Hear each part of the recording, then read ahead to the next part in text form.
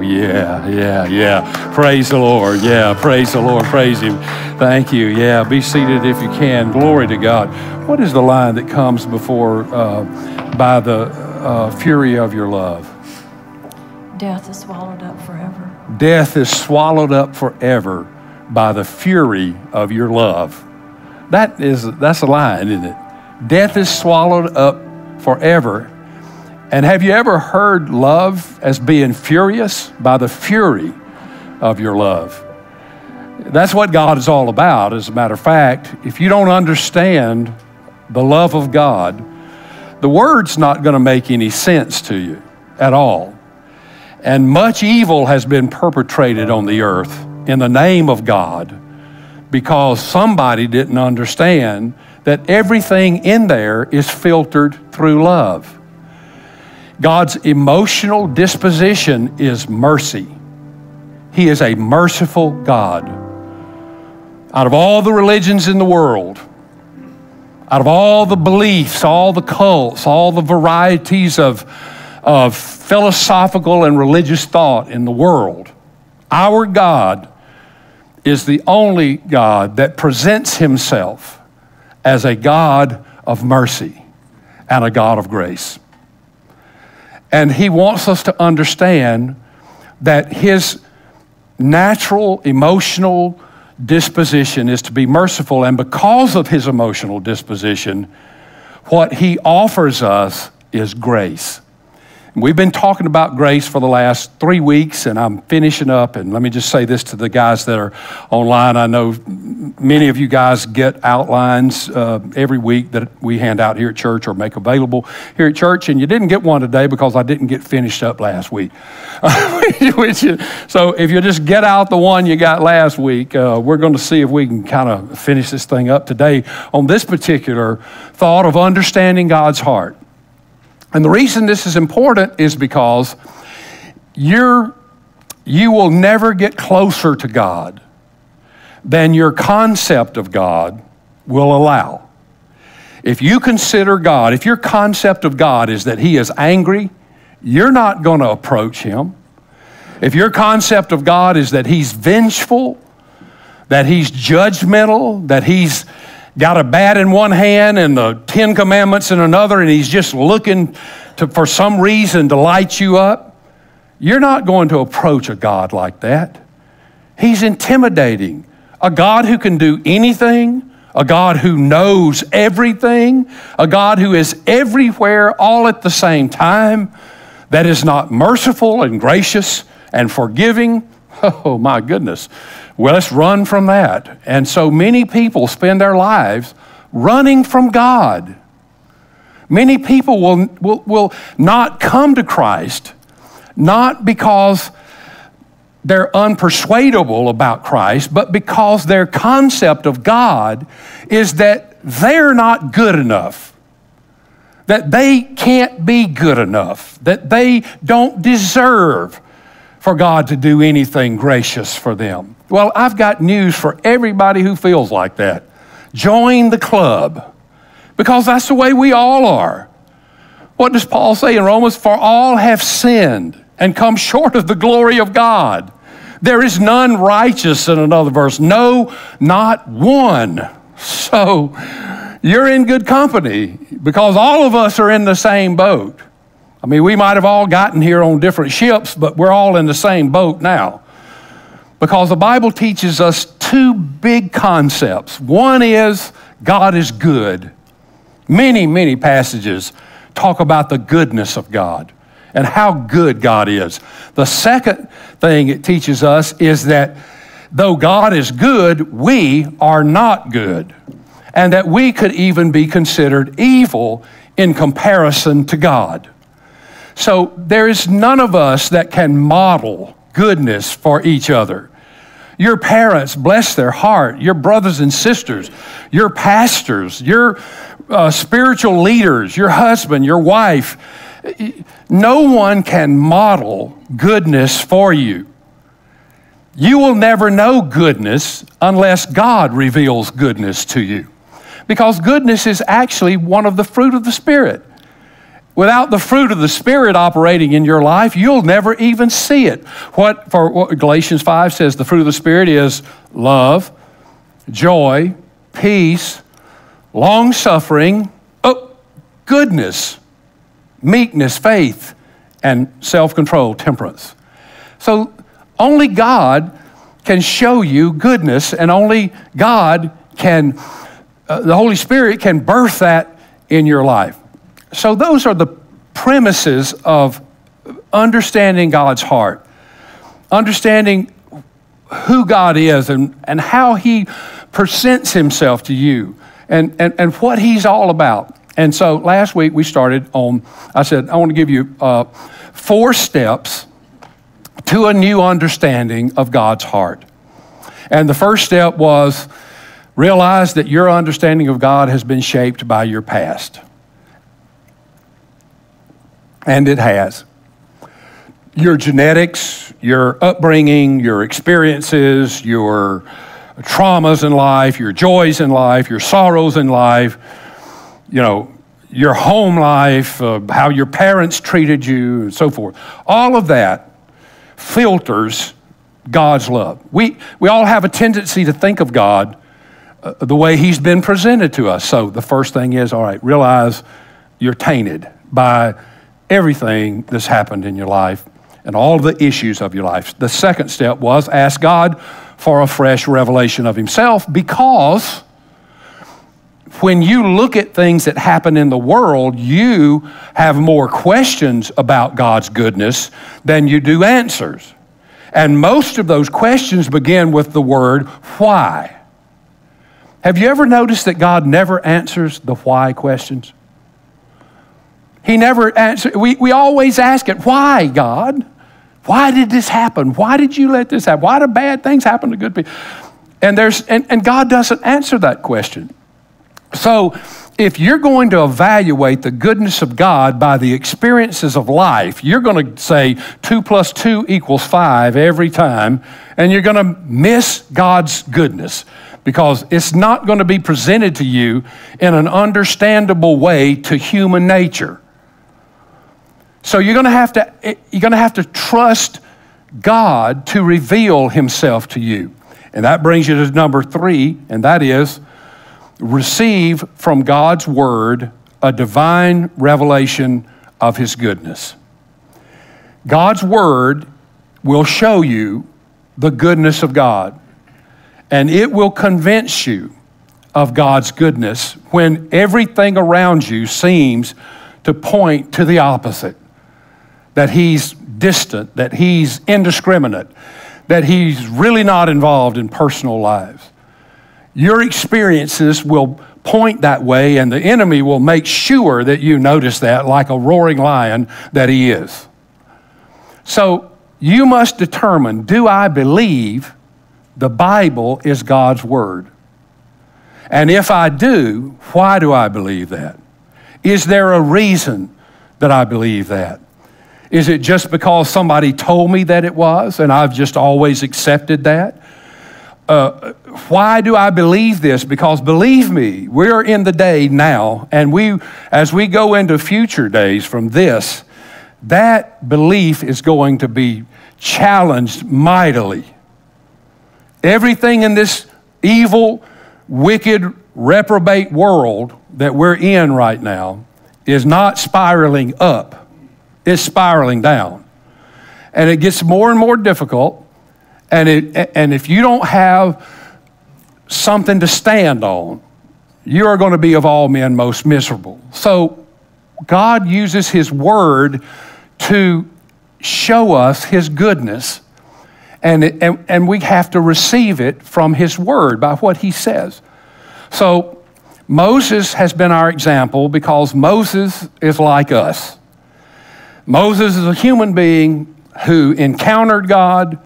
He didn't know God. He hadn't been brought up to know God. And God encounters him at a burning bush in the backside of the desert and calls his name out of that bush and says, I want you to go down to Egypt that we just sang about, and I want you to deliver my people. And that's all Moses knew about God. Moses did more miracles than any person in the Bible.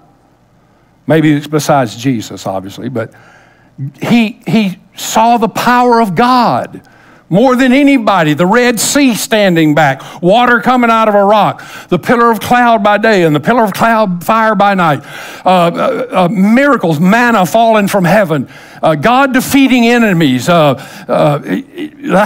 finger of God writing commandments on a stone wall, and then removing them and giving them to him.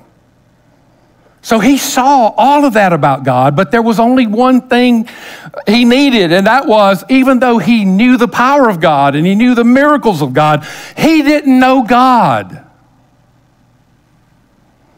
And he went back down to the children of Israel and saw them dancing around a golden calf and having an orgy down there, and it just infuriated him, and he threw the commandments down and broke them into pieces.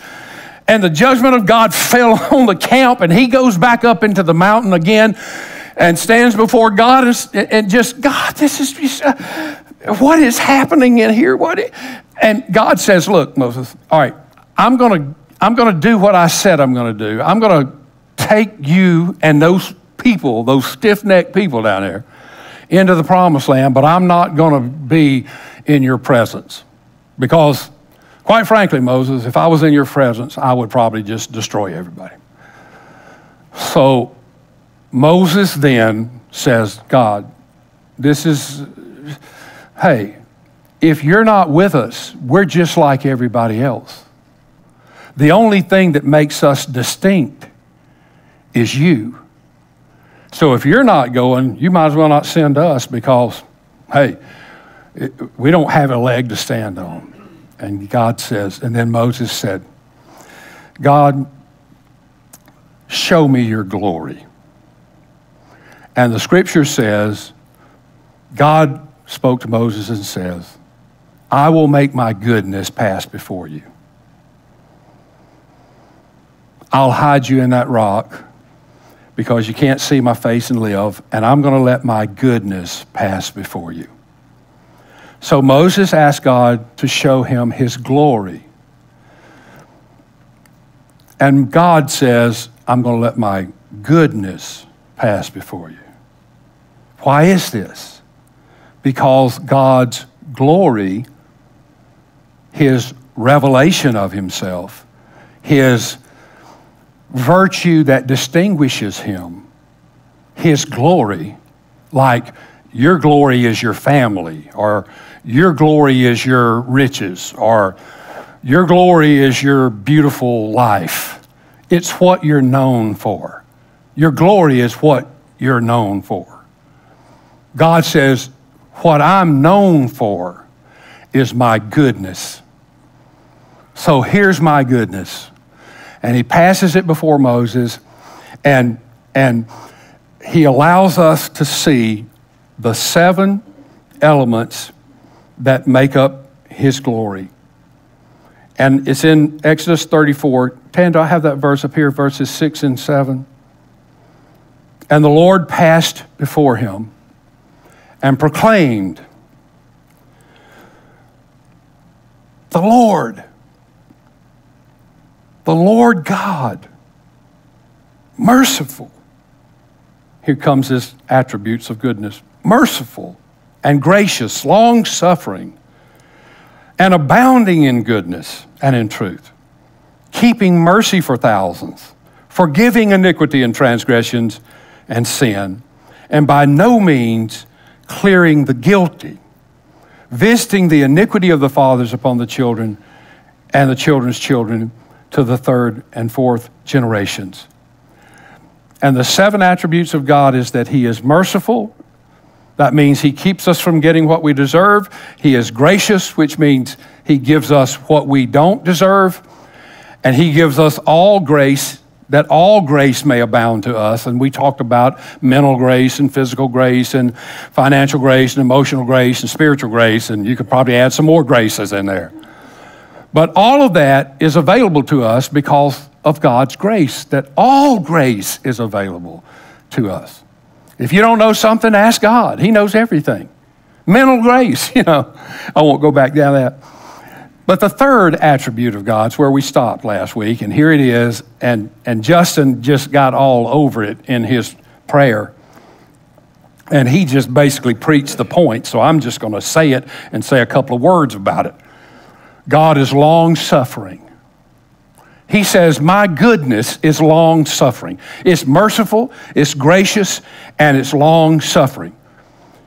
That simply means that God is willing to suffer for us for a long time and not give up and not get angry at us. Hebrews chapter 13, here's what he himself said. For he himself has said, I will never leave you or forsake you.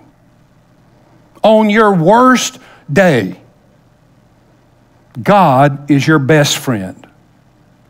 When everyone else walks away from you and forsakes you and turns their back on you, God will not walk away from you. He will stand right there with you, because when God says never, He means never. When people say never, sometimes they mean, hey, until the going gets tough. And sometimes people say never and then turn around and walk away from you. But God says, when I say never, I'm never going to walk away from you, no matter what the situation is. God never changes His mind. He's not frustrated with you. You may be frustrated with yourself, but God is not frustrated with you. Because let me let you in on a little secret, in case you didn't know this. The day that you got saved, God knew that He had a long-term project on His hands. He's not surprised by the fact that it's taken a lifetime to move you into some even minuscule sight of Jesus, and that's what He's doing. So He is not surprised by this. He is long-suffering. The fourth aspect of His goodness is His goodness is He's abounding in goodness. God is good in every situation. We used to have that saying, and we've all said it 1,000 times. God is good all the time. All the time, God is good. You know why we say that? Because it's true. God is good in every situation and in every circumstance. God has no bad days. God has no bad moods. If you were reared in a moody environment that lacked grace and contained a lot of judgment and maybe even seemed to be on one day and off the other, you have the tendency to think about God as being that way. But God is not moody, and God is not bipolar, and God is not depressed. God is always good. Jeremiah tells us about it in chapter 29. Look at it, verse 11. For I know the thoughts that I think toward you. Someone must have evidently been trying to persuade God of how God feels about things. God says, I don't need for you to tell me how I feel about this. I know how I feel about this. I know the thoughts that I have to you. And notice what He says, thoughts of peace and not of evil. That's a great thing, because if He had thoughts of evil, I'm afraid we'd be crispy critters before we know it. To give you a future and a hope. Every thought that God has toward you is good. Not just when you're good, but when you're the worst, that's probably when He's at His best, because God is abounding in goodness. Fifth aspect of God's goodness, abounding in truth. God never lies. God never deceives you. God never misrepresents Himself to you. He's not only tells the truth, He is the truth. Look at Matthew 24. Heaven and earth may pass away, but my words will by no means pass away. What does that mean? God never breaks a promise. It means what I've said is not going to pass away. I'm not going to change my mind the next day and say, on second thought. God is always truthful with us. I tell you, though, one thing about the Lord, a characteristic that I found, and maybe it's only in my life, maybe you've never experienced this, but sometimes God will allow you to think certain ways and not challenge it. Oh, I can't explain that, but he doesn't deceive, but you have some perceptions, and a lot of times in leading you, he goes down that line. But anyway, let me give number six, sixth attribute. Let me get off that. Sixth attribute, for God is forgiving. This means God is always peace-seeking. What does the scripture say? And I don't have it on the slide today. It says, blessed, this is in the Beatitudes, obviously. Blessed are the peacemakers, for they shall be called the children of God. Blessed are the peacemakers, not the peace lovers. We all love peace. We all pray for peace. We like peace. But he doesn't say, blessed are the peace lovers, for they shall be called. And he doesn't say, blessed are the peaceable, people that don't stir the stew and rock the boat. He doesn't say, blessed are the peaceable, for they shall be called. He said, blessed are the peacemakers, which means someone who is actively seeking to make peace. The mediator, the person that's bringing it together, the person that can't abide this critical, evil activity of life, this separation, this disunity, this disharmony. Blessed are those who make peace, who are willing to forgive in every circumstance. And afterward, this is especially real, keep no record of wrong. Have you ever been in a discussion with somebody that you've been out of fellowship with, and they just keep dragging up everything for the past 15 years that you ever did that bothered them? That's not forgiving. You're keeping a record. You have some standard that somebody has to attain before they receive your forgiveness.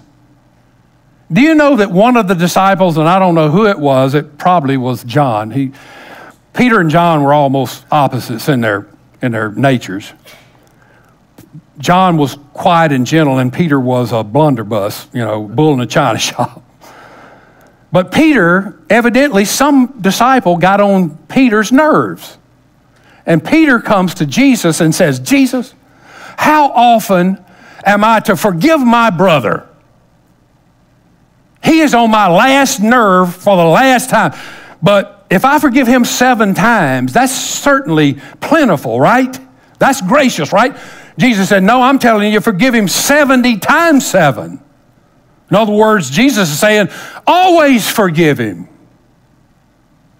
That's forgiving. That's the forgiveness of God. Let me show you what God does. All right, Psalm 103, here it is, verses 12 through 14.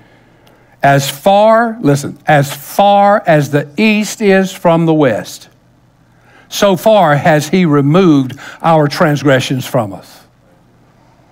Father, forgive my sin. Boom, as far as the east is from the west. And I know I've said this to you before, and it's redundant to tell you things I've said before because I know you remember every one of them. But the reason he used east and west is if you can picture a globe in your mind, he didn't say north and south because if you head north far enough and get to the poles, then you headed back south. North and south run into each other. If you start east, you always heading east. You never going west. If you head west, you're always going west. You never going east. East and west never meet. And so Jesus, or God says here in Psalm 103, I remove your sin as far as the east is from the west. As a father pities his children, so the Lord pities those who respect him, for he knows our frame. He remembers that we are dust. You know, if we could consider one thing in the area of forgiveness, I tell you what I think would help us most of all. The scripture says that God remembers us. God remembers that we're dust. He remembers we're human. That's why he can forgive us this way, because he pities us like a father pities his children. And if we could, and this is just a little instruction, whenever you're out of fellowship with somebody and forgiveness is an issue, just put the shoe on the other foot. It is amazing to me how people do not do this. I have had counseling sessions, I couldn't even tell you how many, where somebody is out of fellowship with somebody else for something they did. And when they talked to me, I said, well, what if that happened to you? What if you were the one that this person did that and you were the one that were the offender? How would that happen? How would you feel about that? Well, that's not, we are so prone to believe that everybody should forgive us because that's not what we meant to do. But we are terribly exclusive about granting forgiveness to anybody else. But if you just put the shoe like God does, he remembers we're dust. God's not dust. He remembers that we're dust. Put the shoe on the other foot. Anyway, here's the seventh and last attribute. God is just. God rules, and he has rules that have consequences to those of us who break those rules and to those that are around us. But even when we break the rules, God loves us, and his discipline in our lives is motivated by two things. First, by how much he loves us. And I know that any parent in this room understands love like that. If you're not a parent, you probably don't grasp this like parents do. But when our children are out of line and they need to be corrected, why do we step in there and correct them? Because we love them. And we want them to grow up right, and we don't want them to get hurt, and we don't want them to keep doing these things that are dangerous or whatever the thing might be, but it's motivated by how much we love them. And we don't enjoy disciplining. We don't enjoy, come here, boy, I've just been waiting for you. Unless we're sick, you know. Now, there are some sick people around, but unless you're sick, you don't enjoy that. But you have to do things like that because you love them. God is the same way. That's why he calls himself our Heavenly Father, so we can understand how he feels. And he disciplines us because, first of all, he loves us, and second of all, because it's good for us. Whatever it is that we're being corrected for is going to hurt us or harm us in some way. Let me show you Hebrews 12. This will explain it better than I do. If you endure chastening, and everybody just say correction. That's what chastening means. If you endure chastening, God deals with you as with sons. For what son is there whom a father does not chasten? But if you are without chastening, of which all have become partakers, then you are illegitimate and not sons. Do you know what that's saying there? That's saying that if God doesn't correct you, you don't belong to him. If you belong to him, he's going to correct you. Let's just put it where we live. Your child and your neighbor's child are out in the yard playing. They have a big disagreement, and you see it, and you go out to discipline. Who are you going to discipline? Are you going to discipline your child? Or are you going to discipline the neighbor's child? I'll tell you who you're going to discipline. You're going to discipline your child. You're going to say, son, come here. come here, Johnny, you got to go home. And you're going to discipline your child, and then you're going to contact your neighbor and say, hey, Johnny's done so and so and so and so, but his discipline's left to his parents. You may ban him from the yard, but you're not going to discipline him. Why? Because you don't discipline other people's children. God says the same thing right there. He said, look, I discipline my children. I do not discipline the devil's children. The devil disciplines his own children. I discipline my children. If you're my son, I'm going to discipline you. If I don't discipline you, it just testifies that you're not my son. Furthermore, we have had human fathers who corrected us, and we paid them respect. Shall we not much more readily be in subjection to the Father of spirits and live? God only disciplines his children, and his discipline is always motivated by love. Now, there is justice for unbelievers. For people who are unbelievers, there is an eternal justice. And God will make sure in eternity that all sin and all evil is paid for. But for all believers, God is forgiving because of what Christ did for us on the cross. We have a whole period of time that I think is fastly approaching that's nothing but judgment for those who are evil and have rejected Christ and are evil in this world.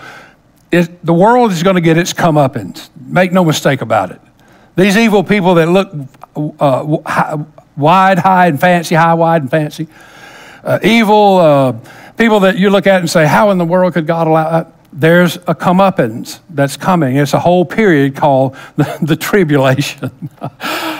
So there is justice for unbelievers, but it's an eternal justice, and God disciplines his children. All right. So if you see God for who he is, these are the 7 attributes of God's goodness. And if you see God for who he is, it changes everything. If you can only get as close to God as your concept of God will allow, and you see God like these 7 attributes describe him, I mean, there are only 2 of them that are harsh in any way, and that's he's full of truth and he's just. The others are he's gracious, he's merciful, he's forgiving, he's long-suffering. There are only 2 out of the 7 that even have any hardness in them whatsoever. So if you see God like these attributes describe him, I believe you won't be afraid to climb up in his lap and say, Daddy, I love you, and I need you, Dad. I need you. I can't handle this. Daddy, can you take care of this for me? Because your concept will say, God loves me, and God, you'd never hesitate to come to God. You'd spend your life, you'd live your life on God's lap, if that's the way you understood God. So what does it do to you when God reflects himself? Step number 4, here's the last step. All right, 1, realize and understand that your past has shaped your understanding of God. Ask God for a fresh revelation of himself. Receive God's word as a divine revelation of his goodness. And number 4, step 4, release through your life. And let me say it again. Release through your life the reflection of the change God has made in you. That means live it out. God has changed you with his goodness. It's the goodness of God, the Bible says, that draws us to repentance. It's just how good God is that makes us come to him. And so when he has changed our life, you must reflect that change so that others can be drawn to his goodness. As a matter of fact, and I'm just going, I've had people lots of times tell me, man, I'm a Christian. I'll say, do you know I'm a Christian? Yeah. And honestly, I say to them, well, nobody could tell it by the way you're living. I'm telling you, I believe if you're saved, you live differently.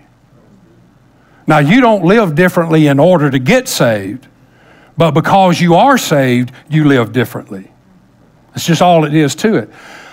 You can't convince me that if you're changed by the Holy Spirit of God and He's living inside of you, that you can just live any way you want to.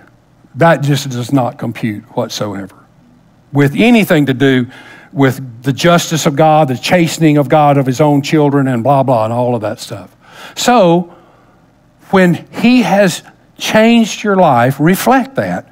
And Moses is a perfect example, because when Moses came down off the mountain, there were 3 things that had changed in Moses' life. Of course, 3 being the divine number. That's the preacher number. We always have 3 of everything. All right. But here it is. Just see if you agree. All right. His worship has changed. As soon as God revealed Himself to Moses, what did it do to Moses? Remember, I said he didn't know God. God had talked to him. He had obeyed God. He had seen the power of God and so forth. But he didn't know God. He just knew about God. Now, when God shows Himself to him, then Moses knows who God is. And what happens immediately? Chapter 34, verse 8. So Moses made haste and bowed his head toward the earth and worshiped. As far as I can tell, this is the first time that Moses has ever worshiped. Because when you see God for who He really is, you will immediately worship. You won't worship Him because it's the right thing to do. You won't worship Him because you're trying to earn brownie points with God. You won't worship Him because you think if you do something good, He'll do something good for you. You'll worship Him because you are in awe of Him, because you understand and you would love Him. Our worship is based totally on our concept of God. If you don't know God, you're not going to worship God. A lot of times we wonder, why don't people worship? Well, they don't know God. If you know Him, you'll worship Him, and it's based on who you believe God is. You see God for who He really is, and you want to worship Him. That's different about you. Here's the second thing that happened to Moses. His value of himself. You put in your blank self-worth. Is that what I put on the slide? Yeah. Because they'll all start with S, and that's the way preachers like to do a lot of times. We think it helps you remember better. It's called an alliteration. However, I don't really think it helps you remember well. I just do it because I've been doing it for 50 years. His self-worth has changed. The way he looks at himself, his value of himself has changed because now he knows God. Look at verse 9. Next verse after one we just read. And then Moses said, if now I have found grace in your sight, O Lord, let my Lord, I pray, go among us, even though we are a stiff-necked people, and pardon our iniquity and our sin. And look at this last line, and take us as your inheritance. Now, before, Moses wanted to kill everybody. Moses was as angry as God is about sin and the people dancing around a calf and having an orgy and blah, blah, blah. Moses understands God's reluctance to go. We're a stiff-necked people, and I understand why you don't go. We're not worth your effort, God. But when Moses sees God for who He really is, Moses said, God, you got to go with us. You got to forgive us, God. And look, I know we're a stiff-necked people, but we're your treasure. We're your inheritance, God. We may be the booby prize, but we're your prize, God. I mean, Moses' whole concept of himself changed because he saw God as He is, and God, receive us as your inheritance. See, your value of yourself will change dramatically when you see God for who he really is. Everything in our, and I don't have enough negative adjectives to describe the world we're living in.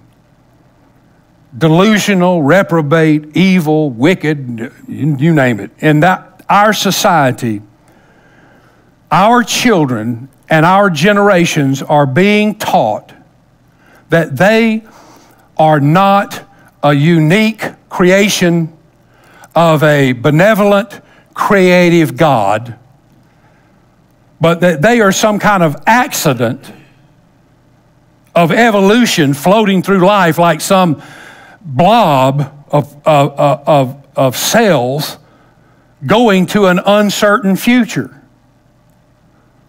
And that nothing is sacred, that you're not created in the image of God, that your life is not valuable, so they just take it without any reluctance, even their own lives. They don't even care about themselves, much less anybody else, because if life is not sacred and we're not created in the image of God, why should we value it? So if you teach people that, this is what you're going to get. But when you see God for who he really is, you will see yourself reflected through God's eyes. And you will see that you are a unique soul, that you are created in the image of Almighty God, that he blew life into you and he has a purpose for you, and you are sacred to God. And every life is sacred to God. So your worth, your value, your concept of yourself and those around you will elevate. You're just not a blob of flesh. You're made in the image of God. And it'll change everything about the way you look at yourself. Here's the last thing. His witness has changed. You know, God wants us to be witnesses in this world. The Great Commission is go ye into all the world and preach the gospel, baptizing them in the name of the Father, the Son, and the Holy Spirit. And lo, I'm with you even until the end of the world. I mean, we're called salt and light. We're called to be a candlestick lit on a hillside, not covered up with a bushel basket. We're to reflect something about him. But if we don't know him, then we have nothing to reflect. But once we know God as he really is, everything changes. Let me show you. Same chapter, Exodus 34, verse 29. Now it was so when Moses came down from Mount Sinai, and the 2 tablets of the testimony were in Moses' hands when he came down from the mountain. This is the second time, by the way.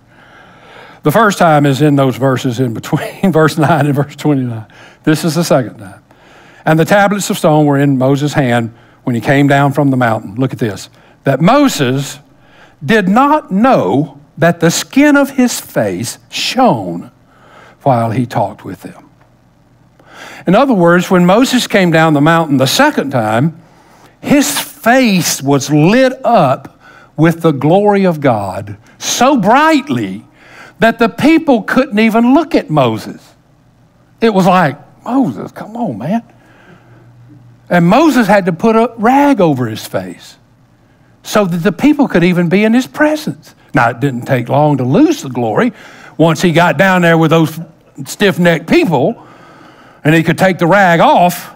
But when he came down off the mountain, he was shining with the glory of God. And I'm just going to remind you, look, Moses has already been up the mountain one time, and he stayed up there 40 days, and he came down off the mountain. So he's already been up one time, came back one time. His face didn't glow the first time he came back. You know why? He didn't know God.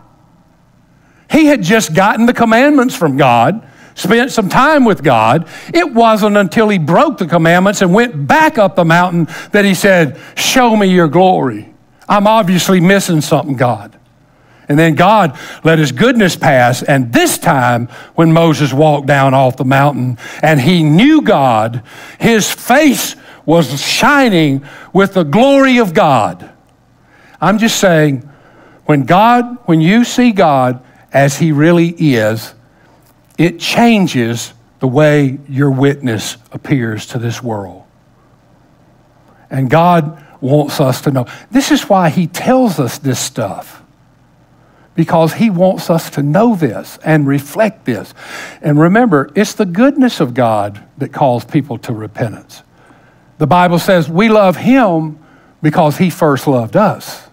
It's not judgment that makes people want God. It's the goodness of God that makes them want God. And we are to reflect that. If you know God, this is what you reflect in life. Now, not that we're perfect and that we're always going to get it right, but this is our effort. This is what we shoot for. This is what we seek to reflect, these 7 attributes of the goodness of God. All right, bow your head with me one moment, would you please?